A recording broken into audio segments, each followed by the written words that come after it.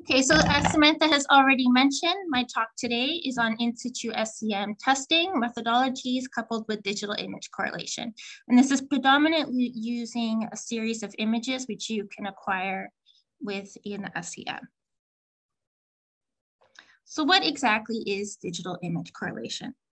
DIC is a method that compares a change in grayscale intensity in the specimen in its undeformed to deformed state in order to create stain maps, either in plane to map in-plane deformation in 2D or out-of-plane deformation in 3D. This technique is contactless in nature and has a relatively simple setup and has shown tremendous potential in research ventures as well as industrial applications. So the DIC technique was first discovered, invented in the early 1980s by a series of researchers at the University of South Carolina, but it only started to really gain popularity after 2005.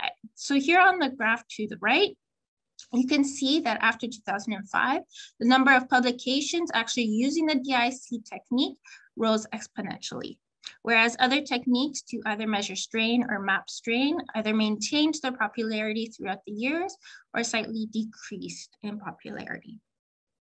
So before using the DIC technique and relying on the grayscale variation in images as a specimen was deformed, researchers were either mapping strain simply by mapping a grid on the material and then looking at the local distortion of the grid, or using fringe patterns as shown here, in which deformation is measured by recording the phase differences of a scattered light wave before and after deformation.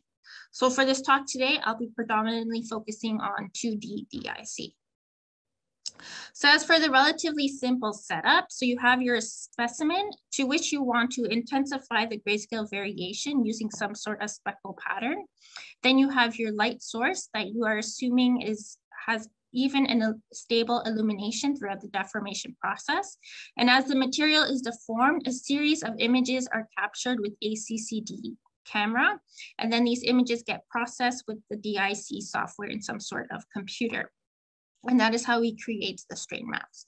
So to look at the front view of such specimen, you can see that there's the underlying speckle pattern. And then in the post-processing stage, the user has to assign different parameters such as facet size, facet step in order to get the strain maps. And I'll go into more detail as to what exactly facet size and facet step actually means in DIC software.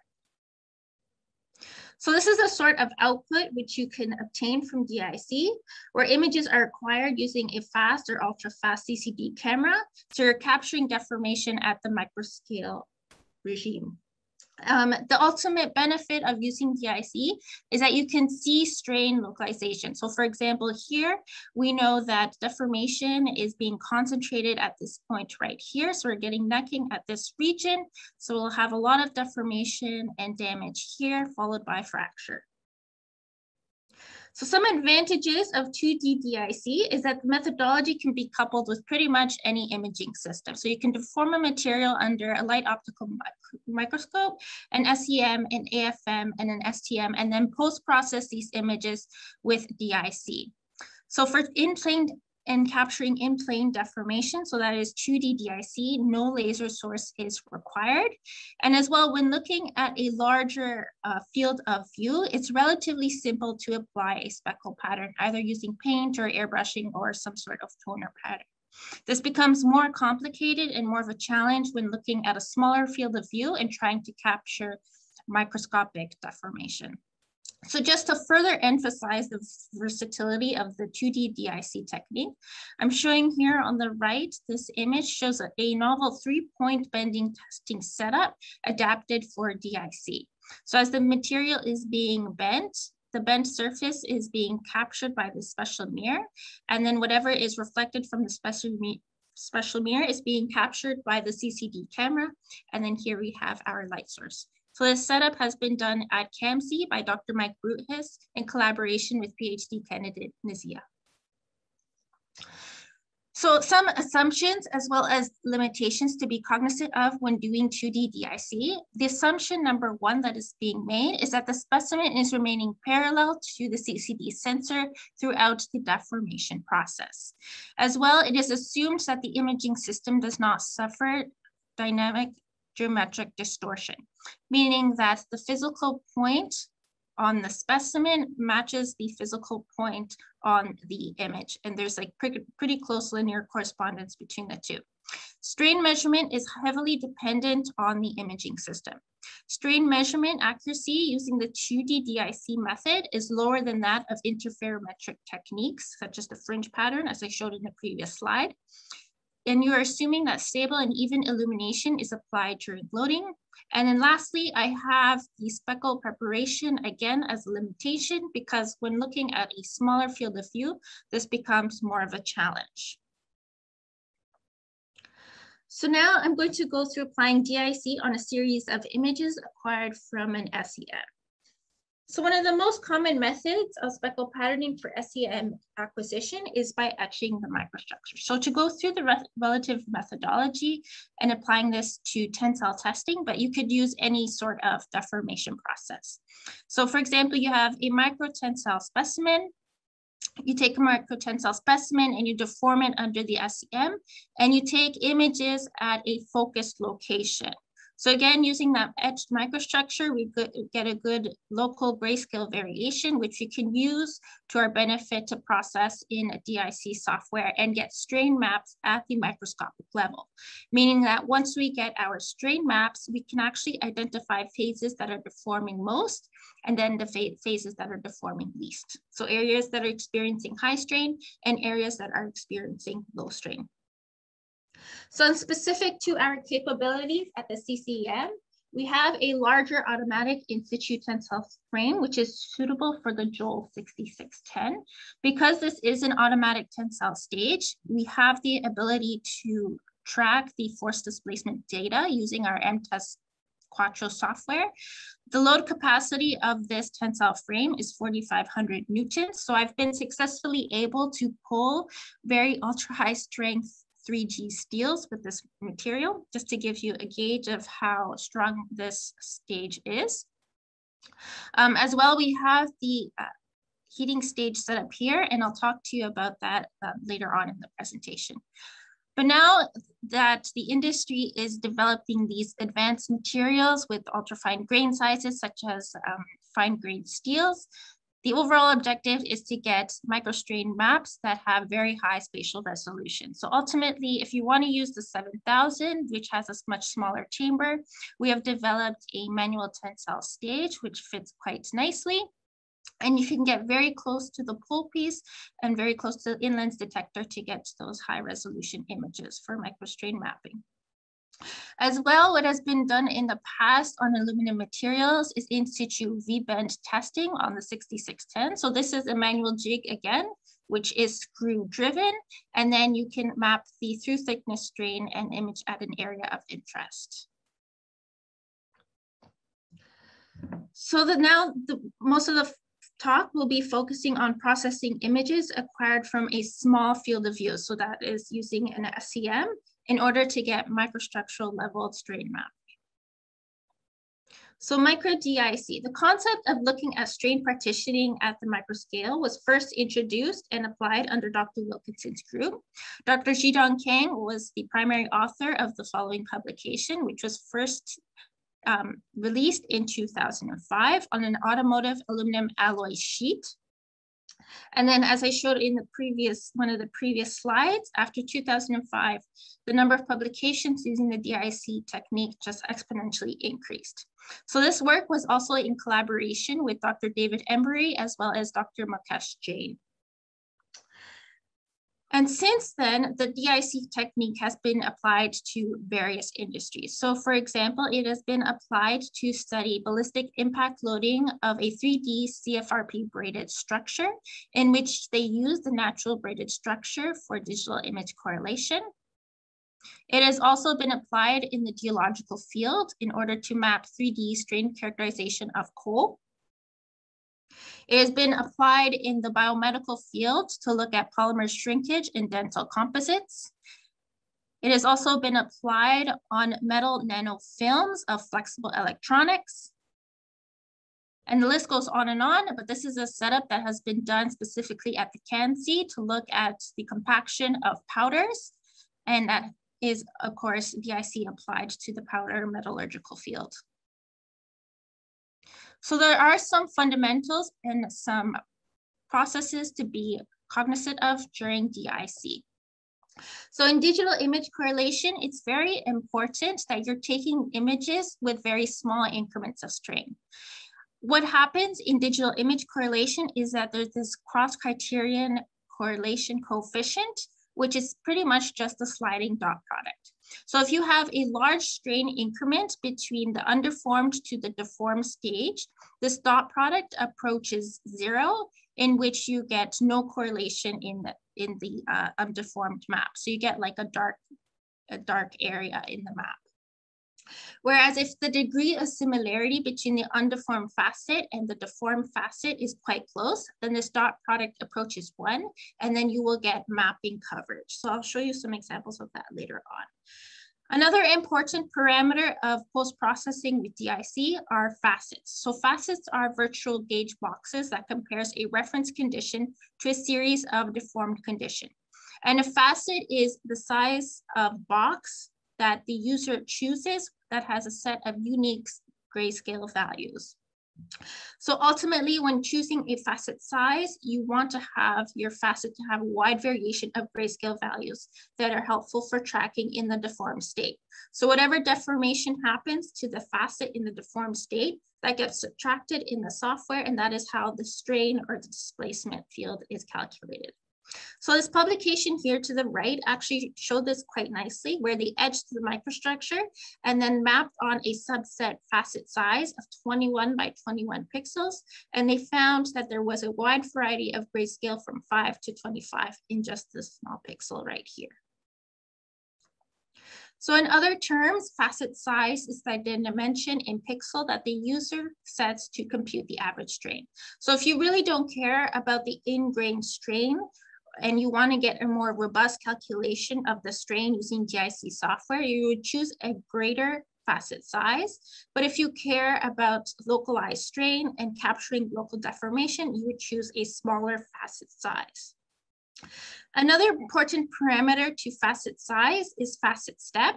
In some DIC softwares, this is termed as point distance, and that is just the degree of overlap between facets or the distance between facet centers in pixels. Again, this is adjustable by the user. A decrease in the point distance results in an increase in the spatial density. However, there is a limitation to this. There is noise in the computation which can accumulate when the strain gauge or the virtual strain gauge is short in comparison to the surface roughness. So here on the right, I'm showing a schematic in which you have 0% overlap, and we have this virtual strain gauge. So for a virtual strain gauge, you have to at least have 2 facet steps. So this is the start and this is the end. As I increase the degree of overlap, you can see that the virtual strain gauge length decreases. And then as I increase the overlap even more, the virtual strain gauge decreases even more. So this study here, they particularly wanted to focus on, okay, when doing DIC post-processing, what is more important, choosing the facet size or choosing the facet step? And in the end, they found that choosing the facet step was quite important. So first, what they did is they kept the facet step constant and changed the facet size. And they found that by increasing the facet size, there is a decrease in the spatial resolution. But this was more pronounced when changing the point distance. So when changing the point distance or the facet step from 1 to 3 to 10, by keeping the facet size constant, they found that there was a decrease in the spatial resolution, and it was quite significant in comparison to changing just the facet size. As well, another important parameter with DIC post-processing is the computation size. It is the number of facet centers used for the strain computation. So in DIC post-processing, you define a strain rosette. The reason why we use strain rosettes is so that we can define major and minor strains, which are necessary to compute things like the von Mises strain or map von Mises strain, which is highly used to map microstrain in the forming of materials. So the DIC software default is to use a computation size of 3. So you have a 3 by 3 facet size and a 2 by 2 facet step. So this is the size of your initial virtual gauge length in the major and minor directions.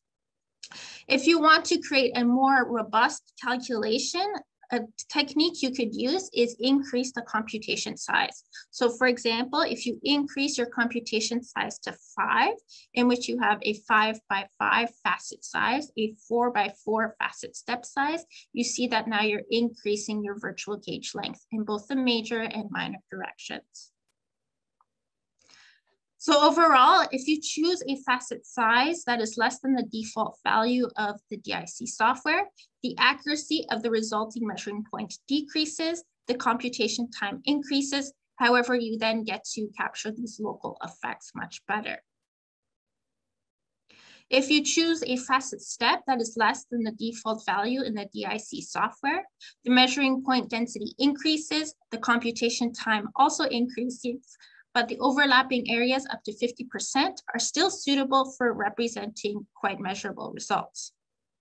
So to put this in a more globalized sense, if you want a robust calculation and you don't really care, again, about the in-grain strain, you would choose a facet size and a facet step that is greater than the average grain size of the material. However, in instances such as the Wilkinson Research Group, in which we do all of our experimentation in order to eventually formulate high fidelity models of damage and failure, we need to resolve strains at length scales smaller than the constituent, meaning that we at least need to have a 3 by 3 facet of computation size within the average grain size of the material in order to resolve these in-grain strains. So in DIC, there's also 2 different types of computation. We have our conventional computation and our incremental computation. So conventional computation is taking every image and it is correlated to the reference image. So every deformed state is correlated to the undeformed state. However, in the incremental computation method, which is more suited for higher global strains, in which we start to get these features of deformation in the microstructure, every image is used as an updated reference image to this successive image. So the correlation is done with the previous image, not to the undeformed state as done with the conventional DIC computation method. So in the following publication, they actually compared the 2 correlation methods of computation, in which they found that by using the incremental correlation, you're actually able to either fill in spots that was not possible with the conventional method, and as well, if you decrease the facet size, these spots in which you had decorrelation, you can actually see the local strain effects. So there are a series of systematic errors as well as precision and accuracy errors associated with DIC experimentation as well as post-processing. So errors related to the specimen loading and imaging include non-parallel CCD camera target and specimen, any image distortion, noise resulting from the image acquisition as well as speckle preparation. With careful calibration, you can minimize the effects of the first 3 errors. There are also errors related to the computation. So this is more towards the post-processing of a series of images that you've collected during deformation. And that includes choosing an appropriate facet size and an appropriate facet step, having the appropriate correlation function, subpixel algorithm, and interpolation scheme. So you don't have much of a choice over these 3 bottom errors that is usually inherent to the software. And with careful calibration, you can get these 3 errors to be minimized. So what the major portion is to focus on during DIC experimentation and post-processing is having an adequate facet size and facet step to capture the deformation that you want. And that is highly dependent on the speckle and how you prepare your speckle.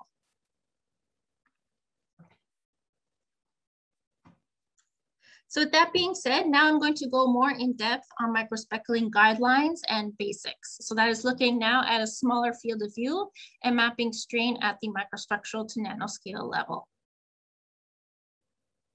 So the first guideline is that you want a randomized pattern. So here you can achieve a randomized pattern quite easily by using the microstructure and etching. And then there are benefits to having a non-randomized pattern, but overall you do want a randomized pattern. Secondly, you want a grayscale pattern with good contrast and brightness to be able to follow the deformation of the specimen to very high global strains. So ultimately, you want a ratio between light and dark that is 50 and 50. If you don't have a good light to dark ratio, and for example, you have high contrast in your images, you're decreasing the probability of getting a facet with a unique set of grayscale values. So for example, you may get a facet within this dark area in which you have all of your pixels being dark rather than having a unique set of grayscale values. Some other basic guidelines include having a speckle density from 25 to 50% area fraction. This is quite subjective in the literature. Many literature sources say to have 25% and then others say to have 50% area fraction. I think it's also highly dependent on your field of view. The speckles should have curved edges. So in this publication right here, they looked at the effect of having squared speckles. So during SEM rastering, it was found that noise was accumulating at the straight edges of these squared speckles. As a result, that was reflected in the SEM image and then transferred over to the microstrain map. So you're getting a falsified strain localization in these areas. You want your speckles to have compatible deformation with the underlying substrate. Ultimately, you want to be able to pull your substrate, deform it to very high strains, and not have these speckles flake off or crack. And as well, you want these speckles to be non-reflective. So we can actually segregate microspeckle patterning into two different types. So we have microstructure dependent speckling or imaging, and we have microstructure independent speckling or imaging. So microstructure dependent imaging is highly dependent on the microstructure. So that entails etching of the microstructure or using the natural surface topography. Whereas microstructure independent imaging, you're relying on some sort of artificial texturizing of the material in order to track strain as the material is deformed. It also is very important to be cognizant of the detector which you are using to acquire images during in situ testing with these sort of deformation techniques.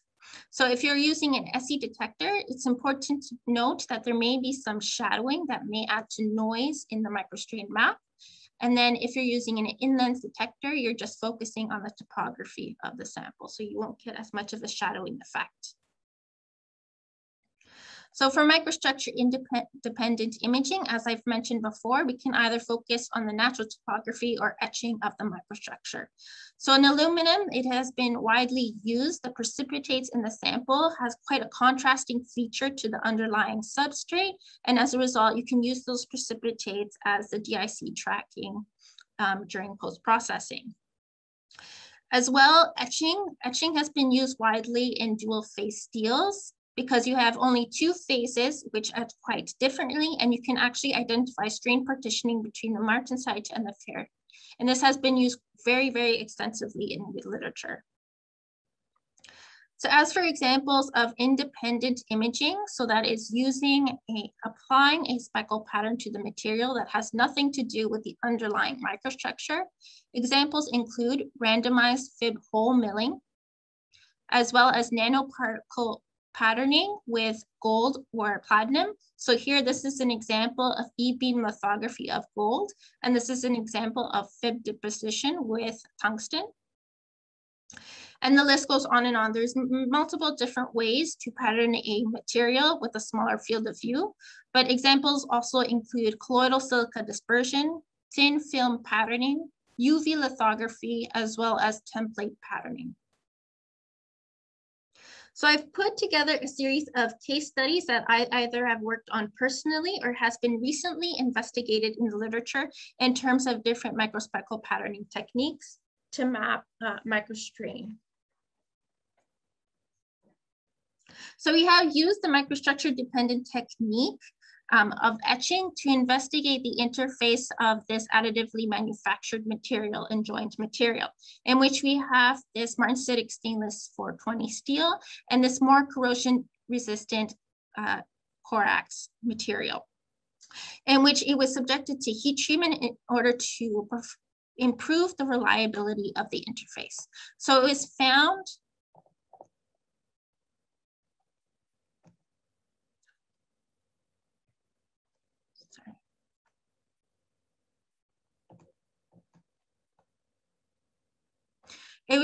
during deformation that we did improve the reliability of the interface with heat treatment, because most of the deformation was occurring in the 420 more ductile area rather than directly at the interface.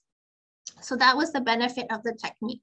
As for the microspeckle pattern and the usage of etching, because we had this highly corrosion resistant material on one side and this less corrosion resistant material on the other, etching was ununiform at the first few tries. So this required multiple trials, as well as getting a more even distribution of the etchant at the interface. So we had to do things such as angling, drying.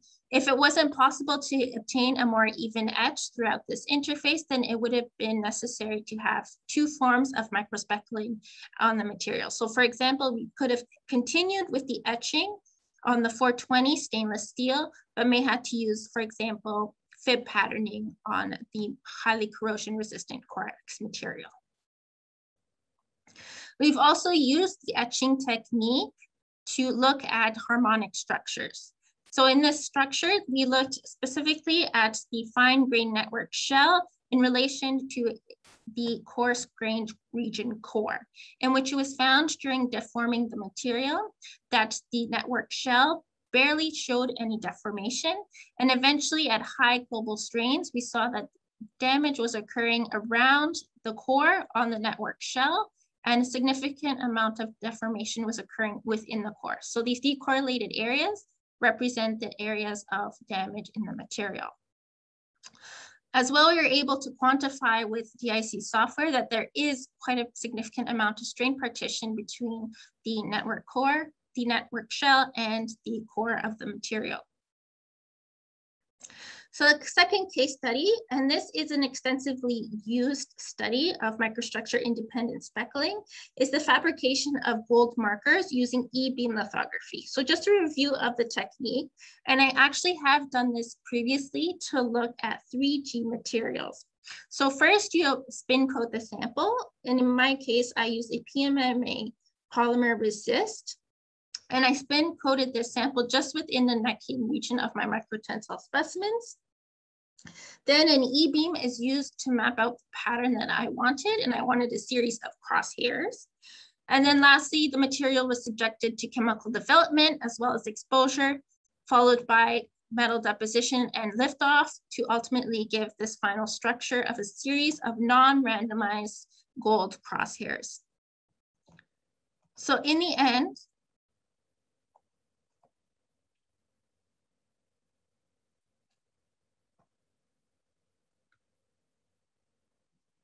video's not playing. Well, anyway, in the end, there is seen that the contrast between the speckles and the underlying microstructure was okay.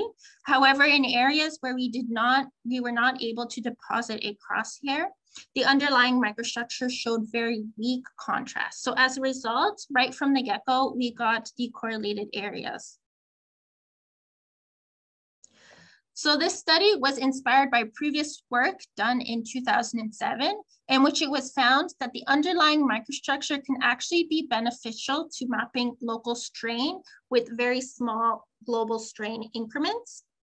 Whereas the E-beam lithography technique of patterning a series of crosshairs on the material in a grid pattern was beneficial to mapping local strain at very high global strains, in which they started to see void nucleation in the microstructure or new features as a result of deformation.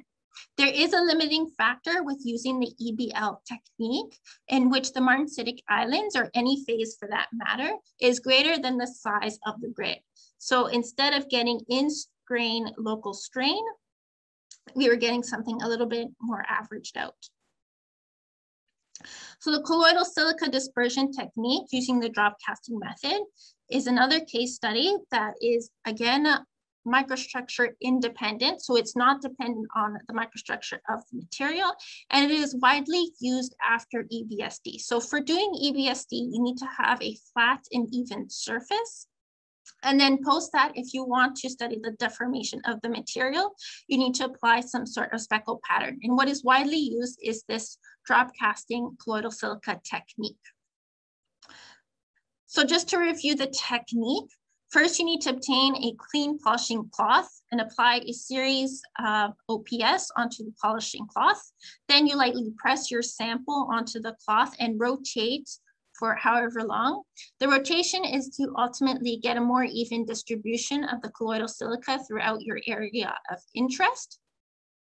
That is followed by water flushing. And the ultimate reason for repeated water flushing is so that you can eliminate those more larger agglomerates from the microstructure, or even help break down those larger agglomerates. And then lastly, you water flush the material again, followed by ethanol and drying with air. So what has been seen in the literature is that by nanoparticle patterning, you can actually get some more arrangement in the EBSD area.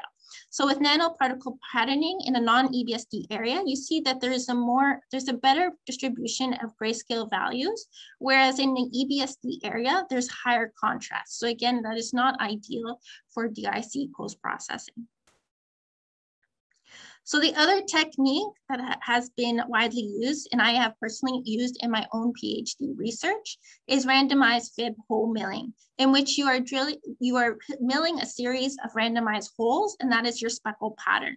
The advantage of this and being used at the CCEM is that we were able to actually locate exactly where we wanted to place our holes. As well, we were able to get speckles up down to 50 nanometers in size for this ultra fine grained material. There is, however, an effect to using an in-lens versus an ET detector with the 6610. So when using the in-lens detector, there was very little contrast between the speckles as well as the underlying microstructure, which made DIC post-processing much more difficult.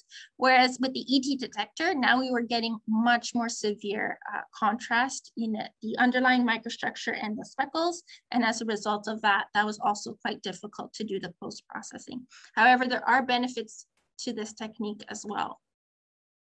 So another fib technique for microspeckling, which is again which is independent of the microstructure and is artificially produced, is tungsten speckling or platinum speckling. So ultimately, you want to choose a speckle deposition material that has a different atomic number from the underlying microstructure.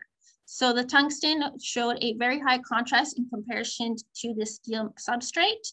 And as a result, we saw some shadowing using a SESI detector or an ET detector. However, when using an in-lens detector, we saw less effect of shadowing. And as a result, you see some electron transparency from the speckles.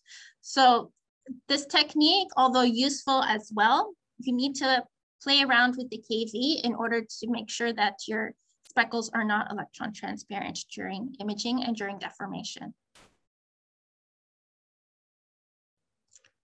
So the last case study that I've put together is the electropolishing technique. So again, just a review of electropolishing, you have your specimen, to which is the anode, and then you have your cathode. On the right here, the cathode is this beaker right here. You apply a voltage in order to force atoms off of the anode, your test piece, onto the cathode. And as a result of doing that, you're getting a more even surface finish and you're removing that subsurface damage. So that is what is typically done in some sort of electrolyte, which is again material dependent. This is a technique that is typically done in order to get very highly spatially resolved EBSD maps and very nice EBSD indexing. So in terms of applying a voltage and what that does to the current, you apply a voltage to your test piece to extract off those atoms from the test piece onto the cathode. And as you're doing that, you draw some sort of current. So ultimately, you want to apply a voltage that is high enough that you get into this polishing regime. So in this study, they looked at a two-step electropolishing technique. So step one, they electropolished the material so that they were actually polishing the material and getting very faint delineation of the grain boundaries and getting a very tight distribution of grayscale values, which is necessary for good EBSD mapping. And then in order to do DIC imaging, you needed some sort of speckle pattern. So as a result of that, they took the material back to the electropolishing stage, applied a voltage that was even higher than the previous step, and resulted in some pitting of the material. So then you have some features in the material necessary for DIC tracking. And that as well increased the grayscale distribution, which is also necessary for DIC tracking. The challenge with this method is that once you have pitting in the material, you can no longer do EBSD and get a reliable EBSD map. So you're losing microstructural information where the pits are. As well, you are actually degrading the EBSD mapping quality. So what exactly is the importance of having simultaneously EBSD and SEI imaging? It is important to understand local phenomena such as trip in 3D materials. So EBSD has been used to look at partial transformation of blocky austenite. So as you can see here, from 0 to 7 to 13% in these various areas, you get darkening of these blocky austenites. And that shows just with EBSD that we have this partial transformation. You cannot see that with SEI imaging. As well, it is inefficient to take EBSD measurements at very slight increments of strain. So typically when this material is pulled or deformed ex situ and then subjected to an EBSD scan, it's fairly high strains. And that is not possible to process with DIC software. So you don't actually understand the local strain distribution as a result of that. So I've been recently trying to update this methodology so that we have a one-step electropolish followed by doing a DIC whenever, and SEI imaging whenever is needed. So in summary, if you have a tensile specimen, you electropolish, you fib perimeter mill the area in which you want to perform EBSD, or you perform your EBSD, then you perimeter fib mill. You perform your EBSD map to track where your phases of interest are. So in this instance, I'm tracking the retained austenite in this steel material, followed by imaging of the surface. So this material is polished, however, it is also slightly etched in order to get that variation in grayscale values necessary for DIC software. Then these images can be post-processed with DIC software. And you can see strain localization in different parts of the map. So now to conclude this study, I'm going to talk about the heating stage capability that we have at the CCEM. And this heating stage can be actually connected to the automatic tensile stage for heating the material. This heating stage can go up to 710 degrees Celsius and has been used recently by Dr. Sarab and Dr. Jane's PhD student, Shahryar, in which he looked at an aluminum material. So first, he took his aluminum material, performed in-situ SEM tensile testing at room temperature, and again, used the natural surface topography. He was able to use the precipitates on his aluminum material for DIC tracking and to obtain those microstrain maps. However, once he heat treated his aluminum material to 400 degrees Celsius and he solutionized his material, removing any precipitates, he required some sort of speckle pattern and found that the most convenient was etching of the microstructure. So whatever etchant you choose, here he chose to use the colors etchant, is highly dependent on the material. And he used that for DIC tracking at the 400 degree solutionizing temperature. So in conclusion, DIC has become a very useful technique to study deformation of materials in pretty much any industry. As I've mentioned before, DIC has been applied in the biological industry, in the geological industry, in different civil applications, in the powder metallurgy industry, et cetera, the list goes on, and at different fields of view. So we have applied DIC with larger fields of view, as well as smaller fields of view in capturing deformation using highly spatial resolution cameras. As well, there's a variety of techniques of microspectral patterning available. So with this presentation, I just touched on some of the microspectral patterning techniques that can be used to study deformation at a very small field of view and to capture local deformation, but the list can go on and on.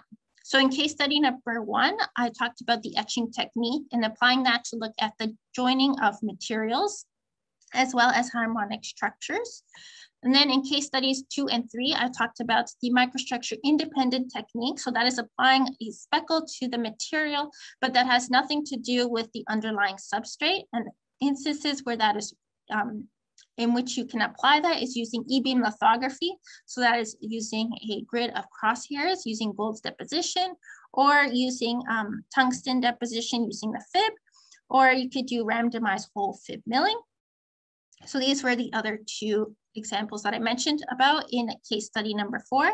And then lastly, in case study number 5, you're slightly using the etching technique again, however, now with electropolishing. So you get this twofold purpose with the electropolishing technique, in which you can acquire EBST images, as well as use it for SEI imaging, which you can then post-process with the DIC software. So to conclude my presentation, I'd like to acknowledge the following army of people. I'd like to acknowledge my supervisor, the Wilkinson Research Group, the CAMC Group, the McMaster Machine Shop, as well as our different university collaborators, the CCEM members, and as well Samantha for giving me this opportunity. And that concludes this webinar. Thank you all, everyone, for listening, and I'm available to take any of your questions. Here's my contact information as well. So thank you. Great, thanks, Connie. That was an amazing presentation. So if anyone has questions, feel free to put it in the chat. Now it's the time to get them answered. So there have been a couple questions that came in. The first is it possible to test ceramics in this setup? Have you had any experience with this? And what would be suitable sample preparation technique for this type of test? Yes, so as I've already mentioned, there are multiple microspectral patterning techniques. So it really would depend on the material. So if you want to use the most efficient and widely used technique of etching the material and then pulling this material in situ and looking at the ceramic, that would be the most efficient technique. The etchants you would use would highly be material dependent. However, if that doesn't work, and let's say you have very large grains and you'd like to map strain in those very large grains, then you may need to use a combination of microspectral patterning techniques. So for example, you may need to etch the microstructure first, and then in your larger grained areas, you may need to do such as a fib deposition or a fib milling pattern. But Dr. Wilkinson has extensive experience using and deforming ceramic materials. So it's definitely possible here in the CCEM as well as McMaster. Great. Which test modes can be run in this system? For example, tension, compression, or bending, just to list a few. Yeah, so in the 6610, we have the capability of pulling the specimen in situ. That is an automatic stage. So we can actually do also compression and fatigue tests using that automatic stage. I personally have not used the automatic stage for compression and fatigue tests, but I do know that it is possible. Bending is much more complicated. But we have developed manual jigs to study the bending of materials. So that is definitely a possibility as well. It's just not an automatic stage. Okay. Is there any particular materials you find best for microstructure deposition? No, the thing to be that is very important is for microstructure deposition, you want to choose contrasting agent as your depositing agent. So for example, I used a steel substrate, and then for my speckle patterns, I used a tungsten speckle. because of the drastic difference in atomic number between the underlying iron substrate and the speckles. So we get that contrasting feature. So you just want to make sure that your speckles and your underlying microstructure has a contrast. That is really all that's needed for DIC software. Great. Can you do shear tests with this system? Yes, you can do shear tests. We have done shear testing, of course, with the bending tests. You could use notch samples, and that's how you could also see and pull the specimen with a notch specimen and see the shear localization that way. So it's definitely possible, yes. Okay, there's lots of questions coming in. This is exciting. Oh, wow. Do you see aluminum silicon coating on the steel post-heat treatment? Do you think aluminum silicon coating on the steel post-heat treatment will affect the test? And aluminum silicon will have different microstructure on the top layer and diffusion layer between the coatings and the base steel. So I guess just to add on to the question.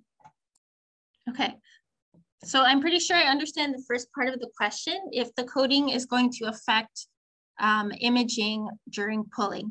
So we have seen that when coating the material, any sort of material, and then pulling and deforming the material, if you're not choosing the appropriate SEM parameters, such as the appropriate KV, then you can actually see the cracking of the coating, and that will add to noise in your microstrain map. So as a result of that, you may need to increase your KV to eliminate that effect of the coating cracking. Samantha, would you mind repeating the second part of the question? I think the second part was possibly just more of a statement. They were just saying that there's going to be a different microstructure on the top layer and the diffusion layer between the coating and the steel. So is that going to have any effect on the test and kind of what you see? Yeah, so as I already mentioned, that you need to choose the appropriate SEM parameters as well when doing these tests. And it might require trial and error in looking at different KVs as well as probe currents to optimize this and not get that effect or see that cracking effect of the coating when pulling the structure. Okay, and then another question, with the method that you're using, is it possible in a dual phase material to obtain independent strain rates for each phase? That is a good question. I do not believe that that is possible, independent strain rates. We are able to understand strain localization. So as we pull the material at global strains, we can understand how much of that strain is being accommodated by one phase versus the other phase. But to deform the phases at different rates, I don't believe that is possible, no. Okay, and it looks like one last question. It's a bit of a long one. Is it possible to do the in-situ DIC in 3G steel spot welds? So their area of interest is in the fusion boundary. So do you have any experience in that? And what would be your recommendation for understanding this deformation behavior of the fusion boundary in steel while you're doing this tensile testing? Perfect. So actually, I can go back to one of the case studies for this. So as I showed in, I believe it was the first case study, we actually looked at an interface. So in one material, it was not as corrosion resistant as this Corax material. So as a result of etching, we got an uneven edge at the interface, and that required like multiple trial and error in order to get that even edge. However, if you don't have time to do that trial and error, what you need to do is have a combination of speckling techniques. So for example, on the more corrosion resistant side, we could do like a fib speckle, whereas on the less corrosion resistant side, you could continue with the etching technique. But it's definitely possible to look at the interface. We've done it and it's been published already.